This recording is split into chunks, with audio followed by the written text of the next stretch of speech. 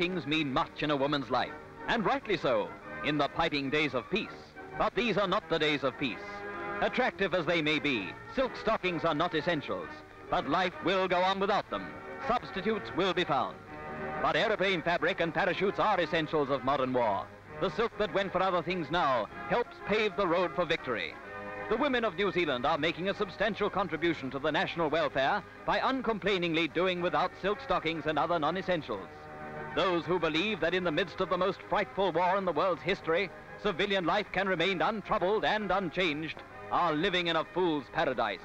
Worse, by endeavoring to keep it unchanged, they betray the men who fight for them overseas.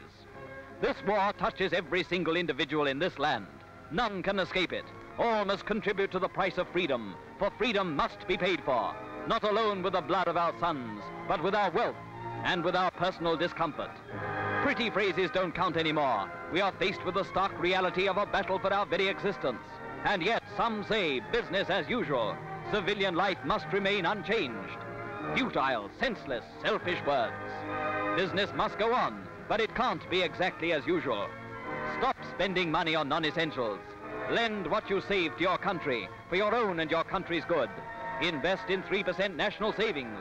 The most you can lend is the least you can do. Open a national savings account at your savings bank or post office now.